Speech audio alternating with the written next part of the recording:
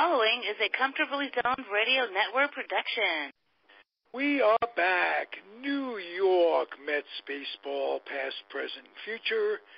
I'm Ralph Tycho with the Comfortably Zoned Radio Network on the first day of pitchers and catchers. Robert Cole and Marty Rose, the two co-hosts, are here, and I'm psyched. Marty first. How are you? Very good, Ralph. Very good. Can't wait for things to get going. Good. Robert, checking in. I'm still oiling up my glove. I'm ready to go. Beautiful. Beautiful. What's the first thing that hits you about the Mets going into spring training? This time we'll start with you, Robert. Optimism and overall depth. I haven't seen a Mets team in the last several years that has overall depth, both in the projected major league roster and in the minor leagues. And, it just continues to keep happening.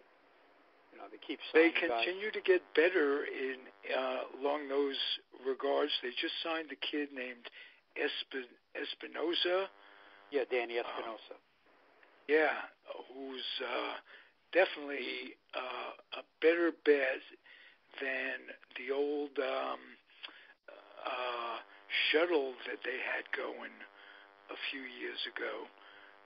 This guy can come up and contribute, and I think that's the difference. Marty, what stands out to you? Oh, well, the improvement all around. I mean, like Robert said, the depth has been improved, where when you go to the bench now, you're going to get a minor leaguer, a major leaguer coming up instead of these minor league guys that used to go, up and down between AAA and the majors. They got solid guys now to fill in at every position. And my impression, I don't know how this stands, there are really no jobs open. Am I correct? Does Alonso still have a chance to break through? Say he has a terrific spring training. Do you think he could push the envelope enough to force the issue? I think so. Why not? They don't have a lot of options at first base. Well, I think Frazier may be the starting first baseman if Alonso either A, doesn't make it, or B, they decide to keep him down for that amount of time to get the extra year, So I think first base is the only position where you have that situation. Everything else seems to be covered. Okay. Would you guys tell me about what you think of McNeil's role? And I will start by saying that McNeil had more hits in any 1 month in September than any Met rookie in history. Now, you could look at that in two ways, but I think he had I don't remember the number. It was a goodly amount of hits for September. And he's got some versatility. Where do you think he fits in, Robert?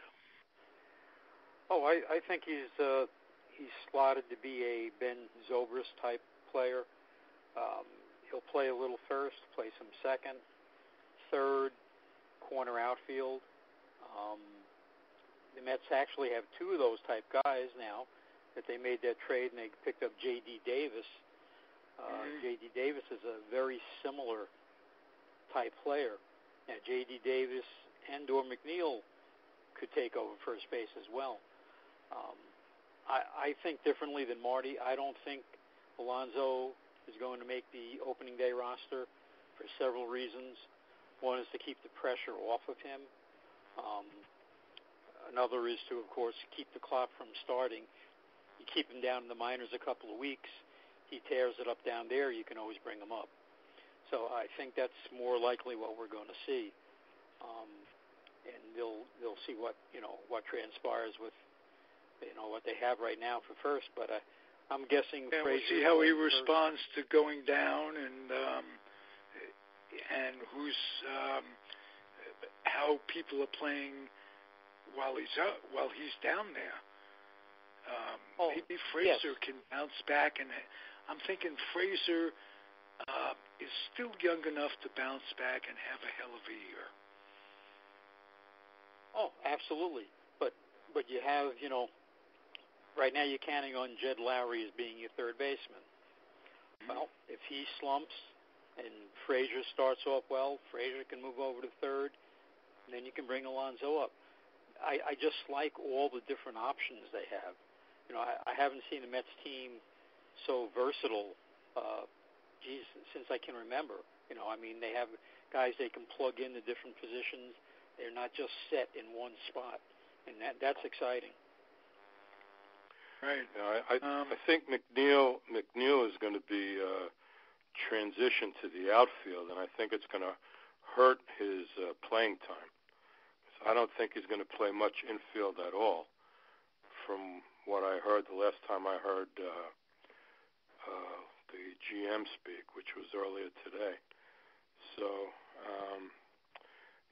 McNeil is going to be fighting for playing time because they got a lot of guys that can play the infield now. Next question, guys, because you're the experts. Conforto. Let's just take an over and under number of the number of home runs he hit last year. I think there was 29, if I'm not mistaken, 9 of which came in September, or a bunch in September. What do you say an over and under? Start with Mert. Well, obviously, the beginning of last year, he was still hurt. I think, that was pretty obvious, especially the way he came on late in the season. So I think you got to expect at least 30 if he was close to that last year and he wasn't healthy most of the time. Okay. How about you, Robert? Oh, I would like to think 30. As far as an over and under number, I would go with 25. I'd be happy with anything over 25. And then his RBIs being around 100, 85 to 100. I would be satisfied with that. Okay. Now, here's almost a trick question. Of the two, who will be missed more, Flores or Bruce? Start with you, Marty. Well, that's an interesting question. I would have to say Flores was a guy that really knew his spot, knew his position, and coming off the bench had a mindset that he could handle it, and he was great at it. So I don't know how many guys can do what he did coming off the bench. With Bruce, he wasn't really healthy a lot of the time, and I don't know how many home runs Nimmo can hit, but he's going to be the leadoff guy with his 400 on base percentage. But I think Nimmo will improve his home run total as well. But I think, to answer your question, I think Flores will be missed. Okay. How about you with the same question, Robert Cole? I agree. I think, of the two who's going to be missed the most, Flores. Flores was able to come up in key situations and pinch hit. Bruce brought some veteran leadership, but that's been replaced, so I don't think that's going to be as important. I think Bruce is going to have a big year this year. I really do. He's going to have very little pressure. He seems to do well, in a lower pressure situation. Did well in Cincinnati. He did well when he was over in Cleveland. I think the expectations. Hey, let's not take anything away from him. When he was healthy, he did well with the Mets. Oh, absolutely.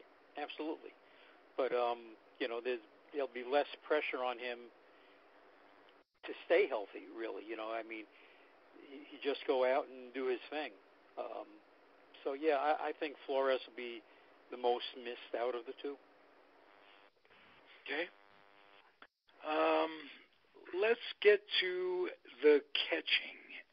One of you in our little communication during the week, and we talk about this, believe it or not, if you're listening out there on an ongoing basis, mentioned that both catchers are almost bound to get hurt. Wilson and Pilecki, Wilson, Ramos, and Darno. Darno.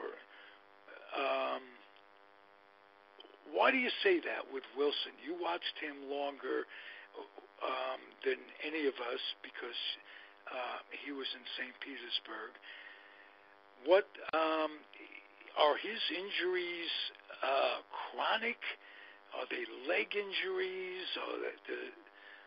What's his situation? Is there? I guess what I'm asking is, with luck, is there a chance that he could stay healthy all year? Oh, absolutely. Now, his injury in Washington, he tore up his knee, and he was out a whole year and really didn't play much for the Rays in his first year with the Rays. But last year he was healthy to start the year, played very well.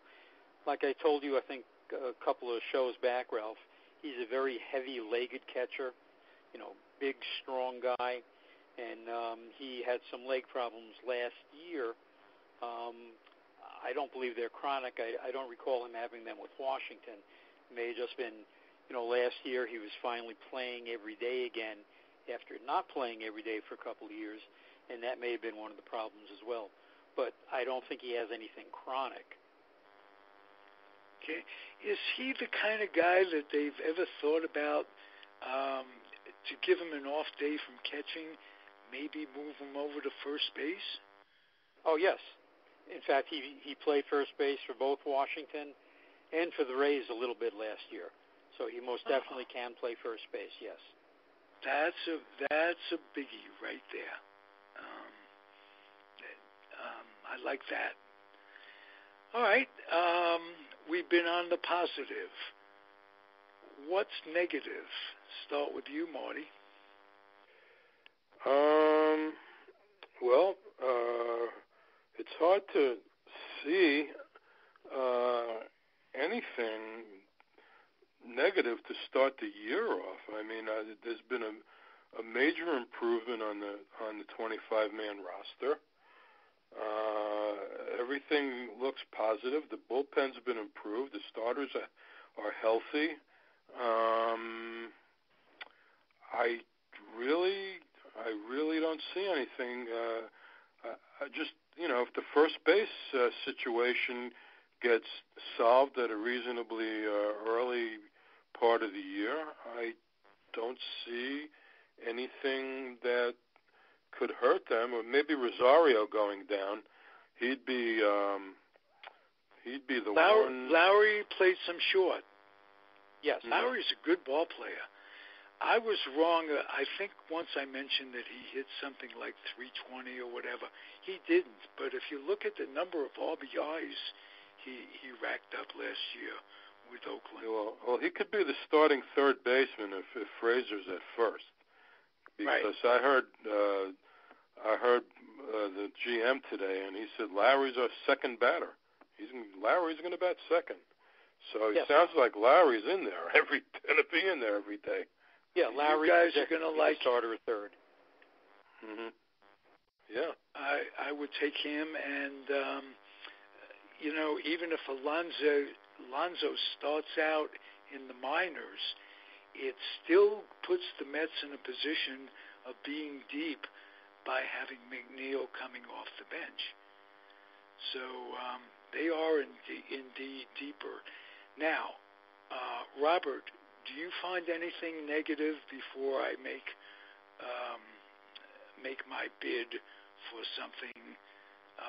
If you don't find anything negative, Robert, with what's going on, then may I say that there would be no better time, with the team being the way it is, and there's always a short envelope with the pitching staff where you're going to have to sign 5 guys somewhere along the line, or at least make them happy.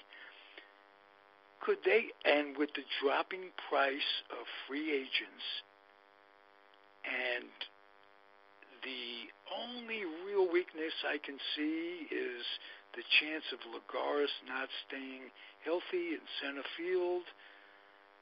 What if they signed Bryce Harper? Would that not be an investment rather than expenditure for the Mets? You dream Okay, well, Let's start with you. Okay. Or is this just, am I just Don Quixote going for windmills here? Is this just never going to happen? Or why? I mean, does it not make sense to find that final piece which will make them the team to beat for the in baseball? All right. First of all, I think you're smoking some real good shit, Ralph. So I am that. You got to give me credit. I've kept that pretty steady for a long time. Okay. Here's the thing. Okay, the Giants are very interested in Bryce Harper. Okay, they said money is no object; it's the length of the contract.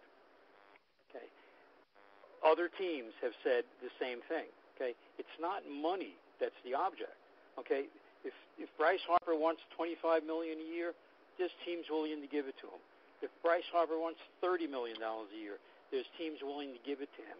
Okay, but they only want to give it to him for a 3 or 4, max 5-year contract. Okay, he and his agent are insisting on a 10-year contract still. That's not going to happen. Okay, nor should it happen.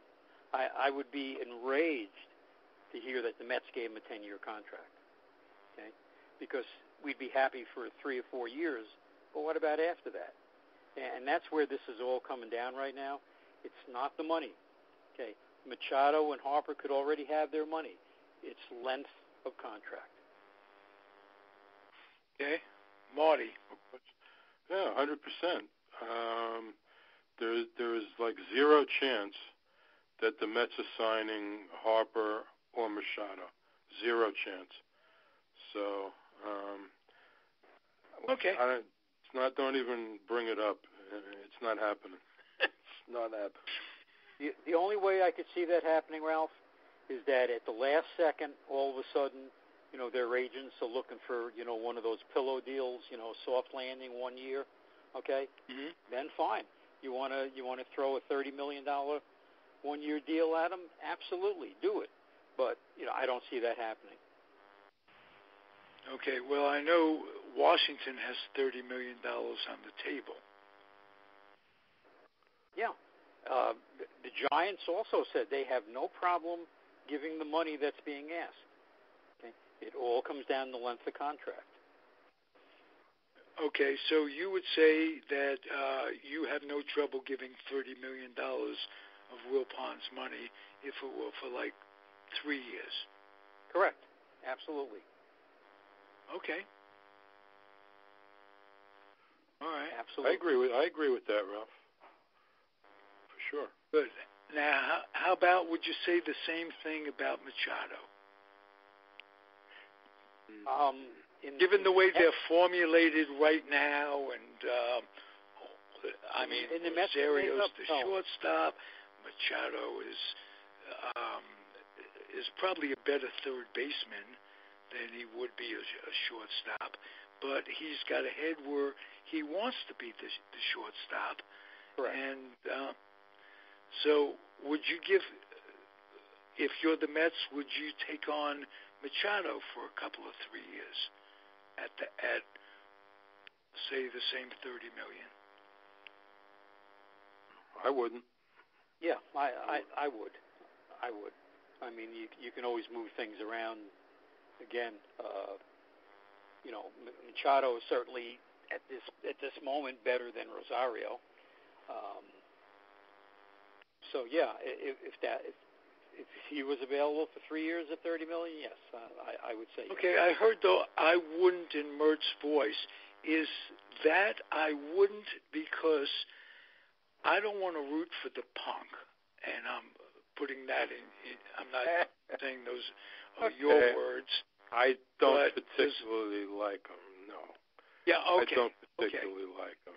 But I think you got to give Rosario a chance to improve, and I think he will. And I want him out there every day, and I know that Machado doesn't want to play third. He wants to play short. Now, if he would agree to play third, maybe that's a different story. That would solve your third and your first base problem, and you could, leave Alonso down there to get more seasoning. But again, it's not going to happen. Okay, I'm going to add a little dimension to the interest. This is hypothetical, of course, because he's not up for free agency.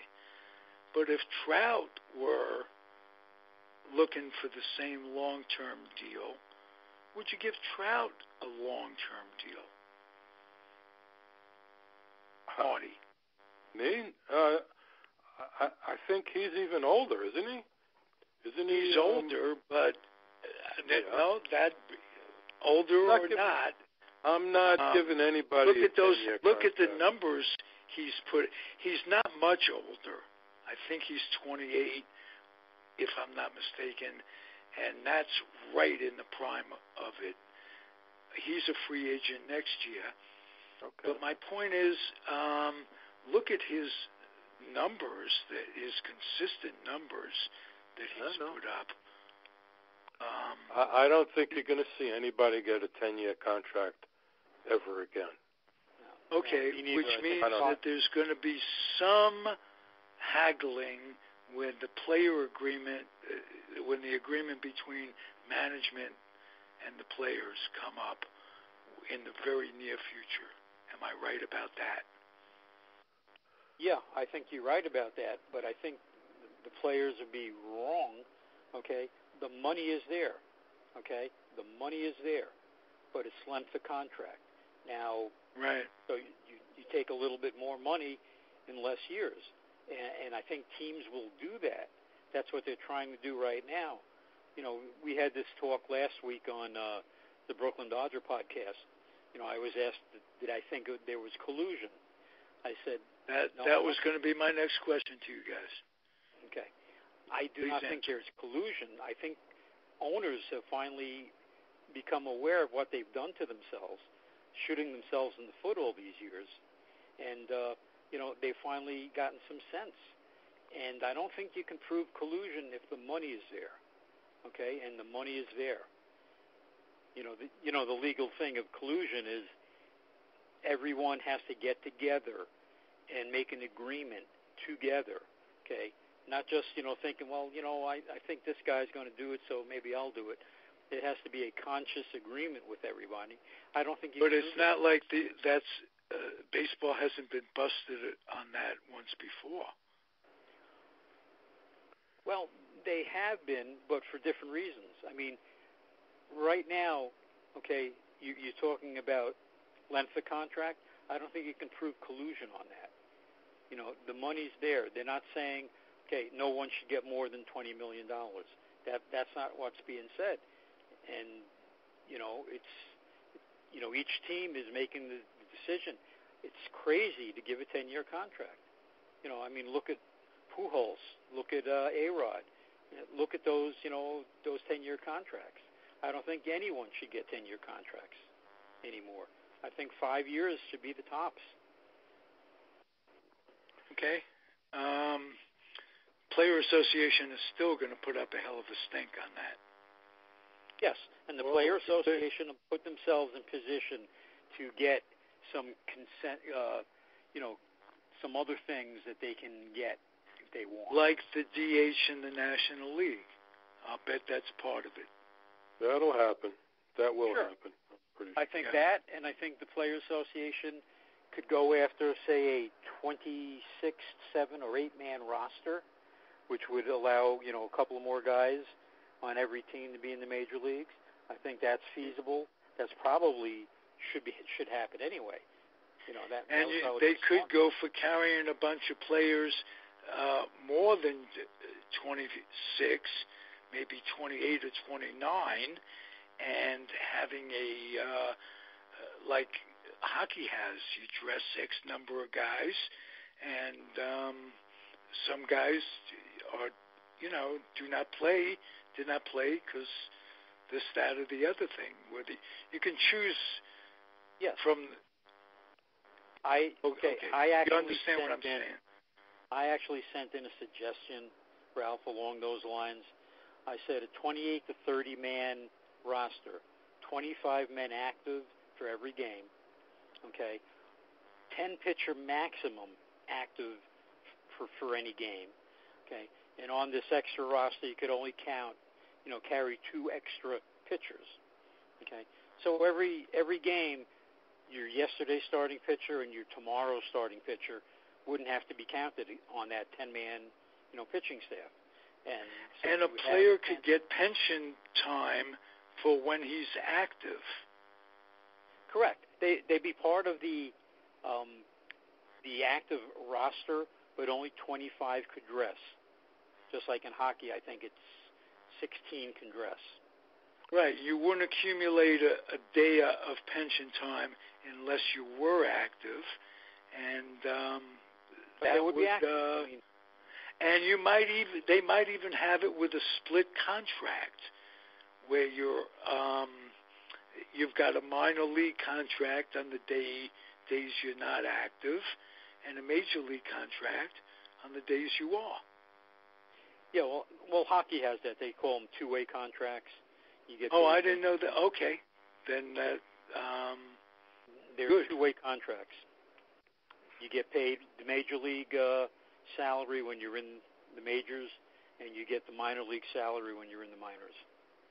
Yeah. And I am trusting that baseball will not shoot itself in the foot and not be able to come up with some sort of an agreement that doesn't extend to a walkout or a strike. A lockout or a strike.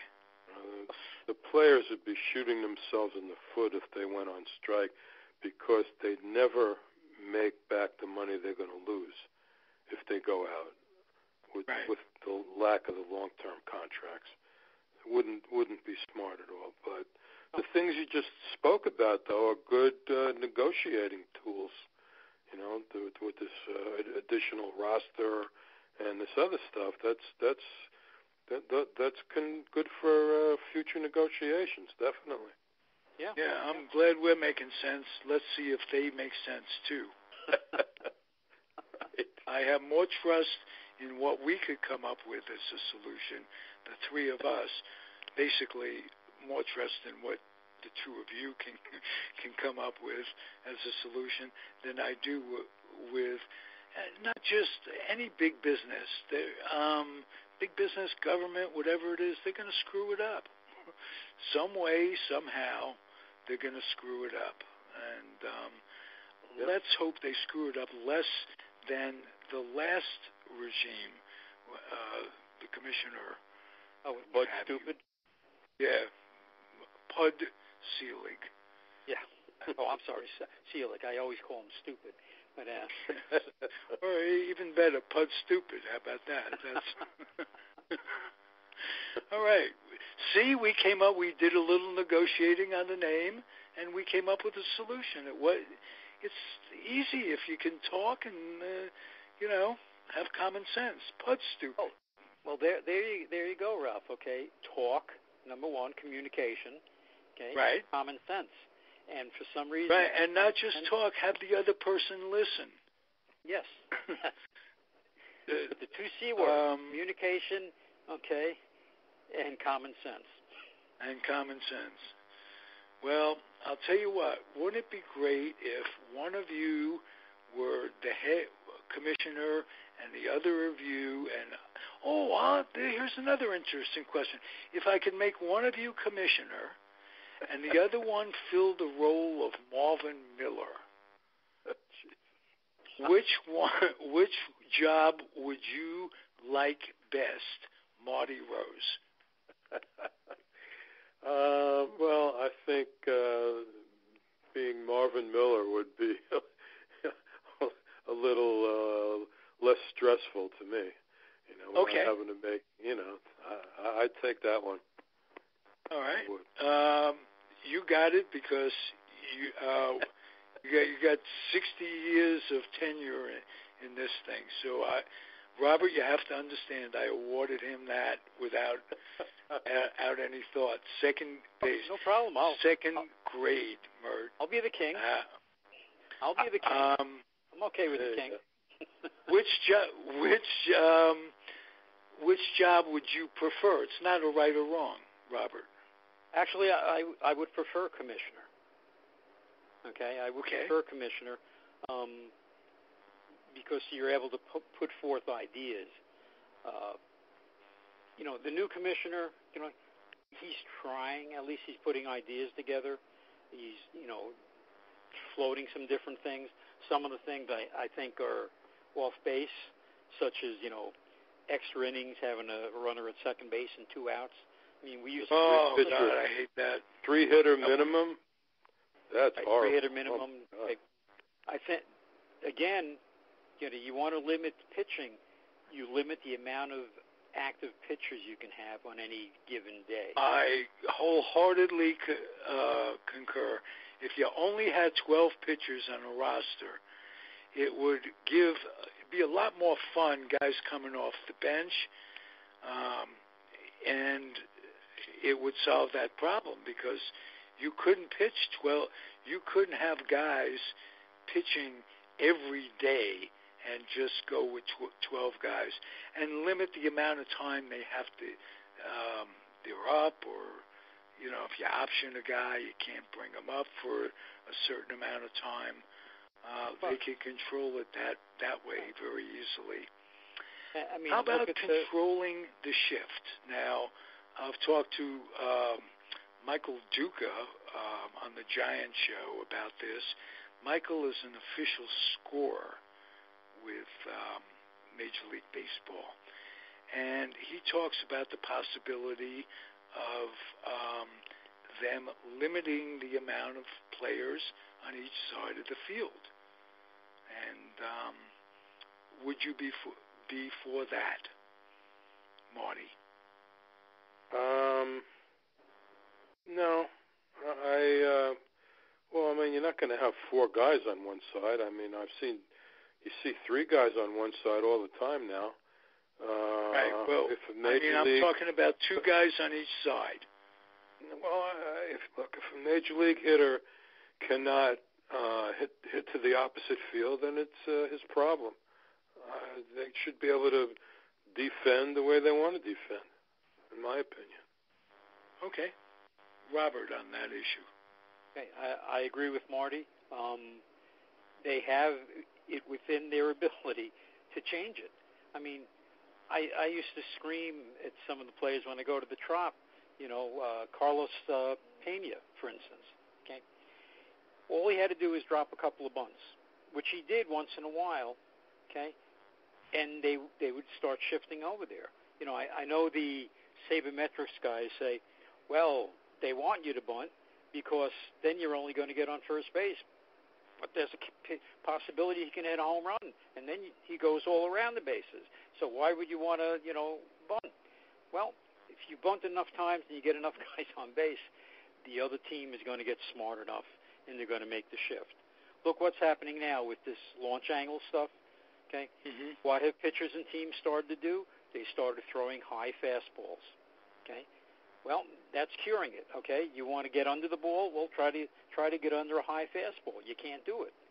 So if you start slapping the ball consistently into that open territory, sooner or later they're going to have to shift back over that way. To me, it's a very simple thing. I mean, don't start messing, with the rules and stuff. Leave it up to the players. Okay. I'd be crushed if the DH comes in, and if and when, let's put it that, or when and if. I think it takes an awful lot away from the game strategically. Should you take the pitcher out? Who you bringing in? That sort of thing. I think it limits the game. And I watch both the American League and the National League. I'm grateful to have an American League team to watch. So I'm not complaining, but it really isn't the same to me. I don't know how you guys feel about that. No, Ralph, if they want to keep having two different sets of rules, then I think they got to eliminate the interleague play, because it's not fair to have American League pitchers hit in the National League parks when they hardly ever get a chance to hit, and some of them may have never hit in their entire minor league career. And it's more of a chance for them to get hurt running the bases, which we've seen a couple of times. Right. Very good point. Right. That another rule, interleague play, I couldn't understand that one. It takes away from the suspense of the matchup at the end of the year. We remember as kids how it was when the Dodgers played the Yankees, or the Dodgers played the Yankees, or the Yankees played the Dodgers. And every now and again the Giants would sneak in there. But that was all part of it. You never saw these guys play each other until the end of the year or early on in spring training. Right. I miss the game the way it was. This was all what I call the Walmartization of baseball by Bud Selig. Okay, all three of us are old enough to remember 2 separate leagues, 2 separate league presidents, 2 separate sets of umpires, 2 separate baseballs. Right, with an outside chest protector and an inside chest protector, which meant you were getting the high ball or whatever. Right. 2 separate leagues. That made it interesting. Okay. Yep, 2 separate leagues with the commissioner overseeing both leagues. Okay, they've now Walmartized everything. All the umpires are together. Everything is the same. The only difference right now is the DH. And I'm all for not having the DH. I mean, I've argued against the DH for years. Okay, but something has to happen, because at some point you have to have both the same. Because right now, and you're not going to take back the DH from the American League. And right now, the National League is the only league anywhere, high school, college, little league, that doesn't have the DH. So, I mean, therein lies the problem, because a lot of boys, when they're growing up, they're now being told, you don't have to worry about hitting. You're a good pitcher. You're not so good a hitter. Forget hitting. Just pitch. And that's what happens now. Yeah. That doesn't mean I have to like it. No, and I don't, but I do think it has to be the same. And like you just said, they're not going to give it back. You're not going to get back the DH in the one league, so you're going to have to, bite the bullet in the other side. Okay. You know what I like about this show? We established our roles. Robert is the commissioner, and Mert playing the role of Marvin Miller. There you go. I want to give you. I'm not going to make you the commissioner playing the role of Pud Stupid. You pick a commissioner. What commissioner was there a commissioner that you thought did a damn good job? Fay Vincent or Giamatti? Unfortunately, they've all been tools. Okay, I mean, Judge Landis was a tool. I mean, he was a bigot. He was a racist. Okay, so I can't see him at all. But then you had Ford Frick. Ford Frick was was a tool. They've all really been just tools, but they had a little more power, to oversee things. But I really wouldn't want to be any one of them. I'd have to be my own man, Ralph. Oh, good. Get the power back, and you both have my support on the radio network, by the way. So you'll never. I am a silly man. I enjoy this show, guys. Thank you very much. This was fun. And first day is spring training, even if it's just pitches and catches. You know what we have to root for? Every day is spring training. No one gets hurt. I don't give a damn wins. I don't give no injuries. That's the key. Absolutely. And wouldn't it be great if the odds catch up? We've had, for the last 3 years, such incredibly bad luck with injuries. And you know what we haven't even talked about? Can you imagine if Cespedes comes back healthy in July or August? And he what a could. boost that he could, and that would be a terrific boost right there. But what we don't want to even mention that, okay? That has to be like a Christmas present for us. Okay? Don't count on them. Don't count on them. And then all of a sudden, it'd be like, 2 years, 3 years ago when they got him in that, trade. Okay? Mm-hmm. That would be great. Have him come out. Trade deadline deal. Yeah, that would be very good. Yeah. Full of fire and, full of machismo, the way he was a couple of years ago. That would be wonderful. But don't count on it. Hey, let's take a second and thank the Wilpons for showing some aggression and going in a different direction. How about that? Oh, for sure. What direction is that, Ralph? Well, that's when you spend a little bit of money and take some chances and come up with a GM who seems to be innovative. Yes. And I'm waiting to see, when he has to start talking to some of these guys about length of contract. He really didn't have that problem with the Mets this year, but, DeGrom's going to be up for a contract soon. Syndergaard's going to be up for a contract soon. How is he? Hey, that's what I say with such a small window. That's why I dream about Harper, is all. Because I know that they're in a position of having a closer, having Familia back. We haven't even talked about that.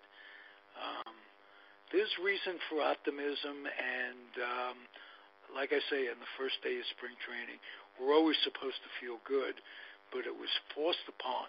Feeling good always seemed, as a Met fan, going into spring training, well, yeah, it's the first year. Everybody has a 0-0 record. I'm not thinking along those terms. I'm thinking along the terms of the only thing that can screw it up is health, or lack thereof. Hey, Ralph, if you'll talk to Marvin Miller about, telling Harper to take a 3-year contract, I'll okay it. I'll have get right on that. I'll have a seance with the man about having you assume his responsibilities. I'll introduce you through a seance, and then you're going to have to carry it out from there, Robert. Sounds good to me. All right? Good deal. Sure. All right. Thank you guys for playing fantasy baseball. It was fun. Very good. It's better than roto ball. What we play is better than roto ball. All right, guys. You too, and we'll see you next week. Stay healthy, both of you. Thank you for listening, everybody. Comfortably Zoned Radio, the best Met podcast on the Internet. I say that, and I mean it. Robert Cole, Marty Rose. I'm Ralph Tycho, the weak link of it all. Adios, everybody. Good night. Good night.